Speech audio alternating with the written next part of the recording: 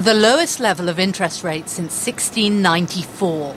Dramatic news, but these are undoubtedly dramatic times. The government and the Bank of England have been using every tool in the toolkit. Well, nearly. There have been interest rate cuts galore. Since the autumn of 2007, when base rates were at 5.75%, the Bank of England's been hacking them back. At first, the cuts were slow, a quarter of a point here and a quarter of a point there. But in October of last year, it accelerated. First a half point, then a mammoth fall of 1.5%. And 1% again last month. Then, half an hour ago, it was cut again, right down to 1.5%. Then, of course, there have been the bailouts, £50 billion to the banking system in October, followed by £37 billion to RBS, Lloyds and HBOS a week later. Not to mention the nationalisation of Northern Rock.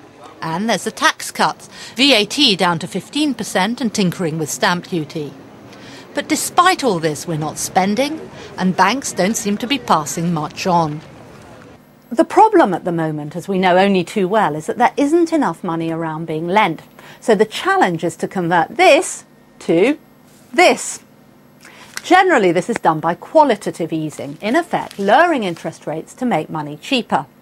But with so little scope left there, they're now talking of something different, quantitative easing. That's in effect printing money to pump liquidity into the economy. The Bank of England may, for example, buy commercial loans or buy bonds and, in return, of course, give money. That money is then available to be lent to individuals or to companies.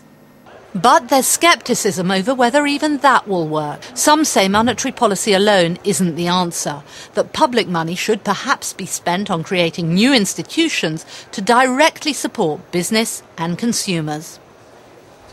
Well, James Ferguson is the chief strategist at Pali International and with us now. James, do you think this interest rate cut's going to make any difference at all to the economy? Unfortunately, not really. In a normal environment, when the Bank of England cuts interest rates to the banks, it makes it cheaper for the banks to borrow money and therefore allows them to lend money to us cheaper and still keep their profit margins the same. Unfortunately, what we have right now is a banking crisis. The banks have hugely over-leveraged. They have too many assets, loans already for the amount of capital they have. So it doesn't matter if you make it cheaper for them to lend to other people. What they've got to do is start contracting the amount of loans they have outstanding, let alone make any new ones. Then why do it? Why cause all this pain for savers? Why raise the hopes of borrowers that aren't going to be met with an interest rate cut that isn't going to be effective? The main reason is history. Back in 1929, we had a banking crisis in the US, and they came up with the same arguments. And they said, well, why not, in fact, increase interest rates? Then at least savers will be doing well out of this, and they'll carry on spending. Now, we know that the three policy responses they did in 1929, hiking interest rates, not bailing out the banks, and raising trade barriers, led to the most disastrous economic scenario we've ever seen in living memory. So it's one of the three no-nos. We definitely do not raise rates. We do what we can. We know it won't have much effect, a very diluted effect, but it'll have some beneficial effect, and that's what we work on. So it's quantitative easing. That's what Gillian was speaking about earlier in her report. So other tools than monetary policy are needed. What can the bank do? Well, to a very large extent, the bank can't do very much. The problem with the banking crisis is that monetary policy, which the Bank of England sets, is acted on into the real economy by the banking system. So if the banking system aren't playing ball, we've got a real problem. Virtually nothing gets through. So you cut interest rates as much as you can, down to the lowest possible level. If that still isn't working... To zero, perhaps? Effectively, might not actually go quite to zero because there are problems with money market funds. If you take the interest rate to zero, then money market funds who charge fees on top might actually be giving people a negative return. But somewhere very near, effectively zero anyway. And then after that, what you do is you try and push interest rates down further out the term structure, or you try and increase the actual quantity of money available so that you're flooding the system with liquidity.